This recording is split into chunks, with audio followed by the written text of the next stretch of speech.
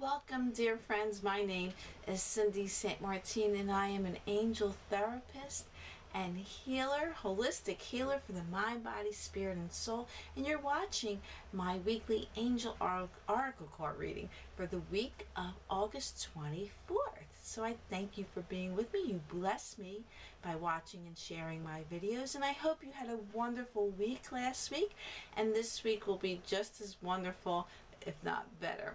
We are entering the last full week of August and the summer has gone by so quickly, and I hope you had some time to celebrate or be out in this wonderful summertime weather and season and longer days. And we're coming up to Labor Day, and so some say it's the unofficial end of summer, and the children are going to start going back to school. I know my grandson's going back to school on Wednesday and he's excited, and they're getting their last hurrah down by the Jersey Shore this weekend or this week, and so I hope they have a great time. But okay, so before I go any further, I will select one card from 3 different decks. I'd already called upon the angels, the archangels, God, and the ascended masters to be with me during this reading. So because of law of attraction and my intention, I cannot pick a wrong card. So I'm going to begin this week's reading with the angel power cards, and we'll see what our first card for the week is.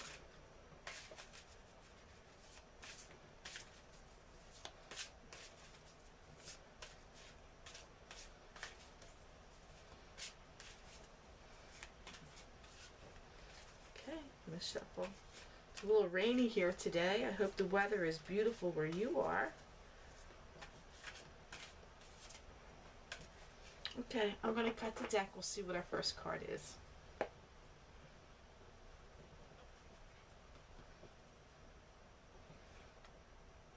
It's the 4 of Gabriel. And it says, time for a celebration. Abundant rewards for hard work. Release yourself from burdensome situations. Okay, that's great. Not much explanation there, but it's time to celebrate.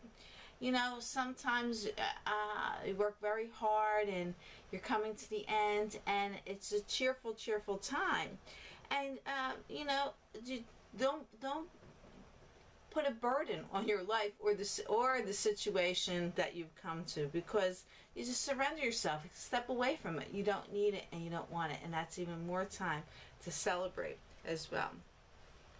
Okay, the next cards are the romance cards, and I'm going to shuffle them.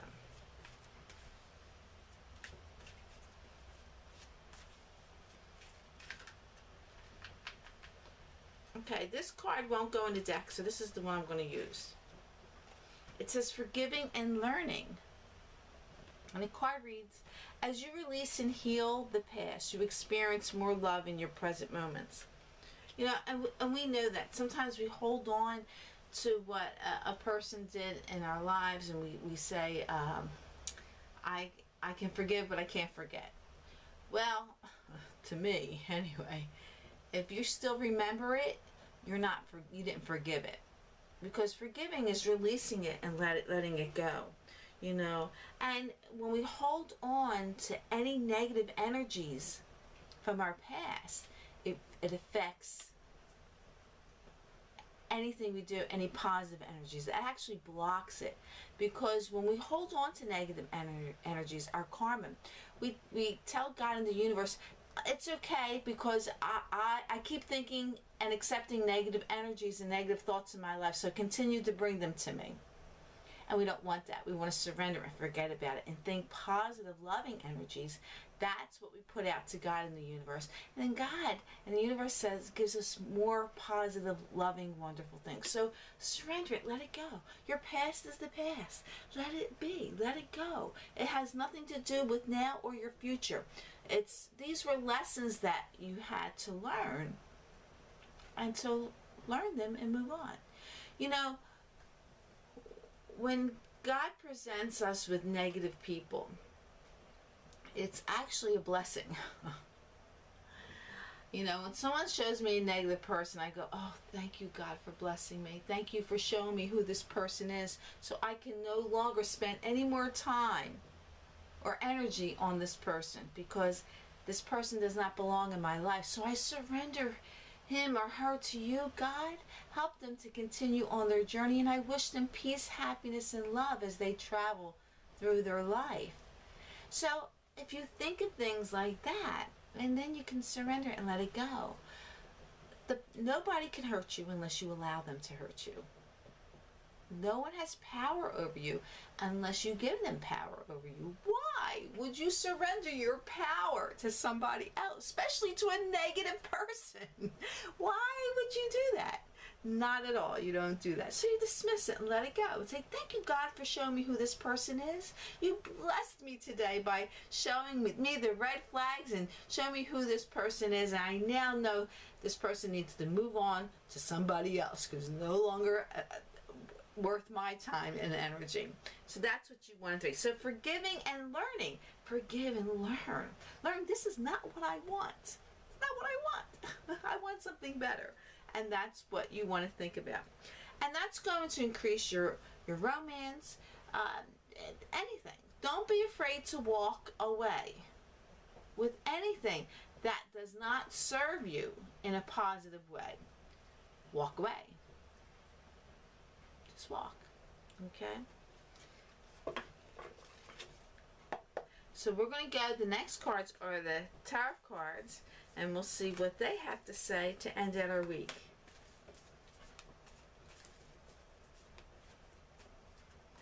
You know, once we forgive and learn, we release and heal the past, then it is a time for celebrations. And then we're in abundance of rewards and things like that, like the first card has said.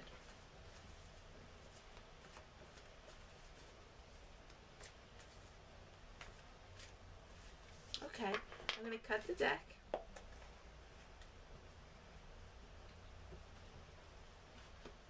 And the last card set is the King of Air card. And it says, speak your mind with confidence. Seek out professional advice. Balance mental and emotional considerations. Sometimes we're afraid to speak what we think or feel because we're afraid we're going to hurt someone. So we deny our feelings or we lie about them. Now let me ask you this. Do you hurt someone more by lying or by telling the truth? Me personally, I think you hurt someone by lying, not being truthful. And again, when you lie or mislead someone or tell someone what you think they should hear, now I'm not talking about being ego behind it. Your intent to be mean and nasty or hateful or spiteful to someone else. That's not what I'm talking about. I'm talking about standing in who you are, what you are in this, and who you are in this lifetime, and standing up for yourself and what you believe in. People may not like that, but you're telling God and the universe, and here you go, creating your karma again. You're telling God and the universe, this is who I am. I present myself to the world. Send me people who understand me, who get me, and who will care about me. Send me like-minded people. But when you stay in acceptance of people who are not of your thinking and who you are, then you're keeping that door open to send in more people that way, who think like that. So you want to stand your ground and do it in a loving way. When you do it from your heart, that's what God sees. God sees that you did this because you love yourself and you did it from a loving, kind heart. How the other person receives it is their karma, is their business. If they see you being mean, nasty, or whatever, then they create that karma. That's the type of person that they will continue to attract. but you do it from a loving heart. Now, of course, if you do it from you want to get back at someone, revenge, or you're angry at them, when you use the ego, that's your karma too. Then revenge will happen to you, and so, and anger, you will continue to be angry and things like that. You will continue to attract people who make you angry, people who make you want to take revenge. So you want to dismiss that. So speak your mind with confidence, especially when you're forgiving the past or releasing and healing the past. You want to speak your mind with confidence. Maybe seek out some professional advice. Maybe you want to see a healer like me. Or, talk to someone, do some research online. Anything that's going to help give you the confidence that you need to speak your mind. And you want to balance mental and emotional consideration. So here you're trying to forgive and leave and learn from the past. You want to balance that, because when you do that, when you get that all settled down here, then you're gonna have time for celebration. You're gonna celebrate life. You're gonna celebrate yourself, how wonderful you are, and you will be rewarded for your hard work, the time that you put into something, the effort that you put into a relationship or anybody. Now it's telling you to release yourself from burdensome situation. Here we go. Forgive. Forgive and let it go. That's releasing yourself from that. So that forgiveness card that goes along with this. These cards really tell a really powerful week this week, and that how you can be wonderful by speaking your mind in a most loving way, forgiving, letting things go. You don't have to prove yourself to others. You just have to be who you are. Okay? You don't have to be in your face trying to prove that you're right. You don't have to do that. Just be yourself. Speak wisely, confidently, and powerfully. Okay? And then the last cards are the Archangel Michael prayer cards, and we'll see what our prayer is for the week.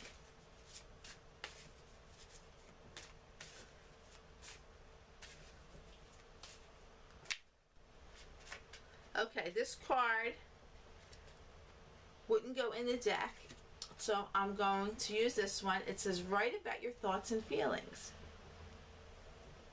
And it says, thank you for helping me tap into my God-given creativity and wisdom, so I clearly express myself and glean insight, blessings, and healings. Sometimes, when we have to speak our mind, maybe write our thoughts down, what we think, because, and when it comes time to speak our mind, we might, our mind goes blank. And we totally lose it.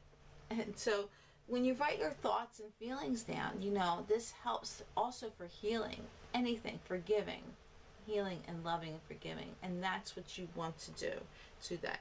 So I think this prayer card from Archangel Michael really goes well with our reading as too. So, well, I thank you again for being with me. You always bless me. And I invite you to visit my website at cindyshealing.com. There you'll see everything and all the services that I provide. You can connect with my social media websites, sites. I drew a blank there. And you can connect with me with that. You can also see my specials for the month of August. They're almost over. Take advantage of them.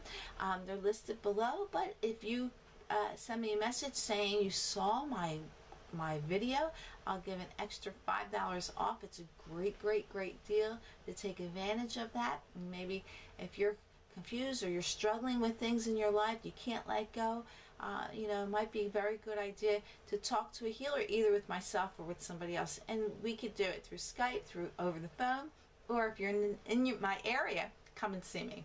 Okay? So it's a wonderful opportunity, I think, to take advantage before the month ends. And every Wednesday night I have my live web chat, and I hope you can join me this Wednesday.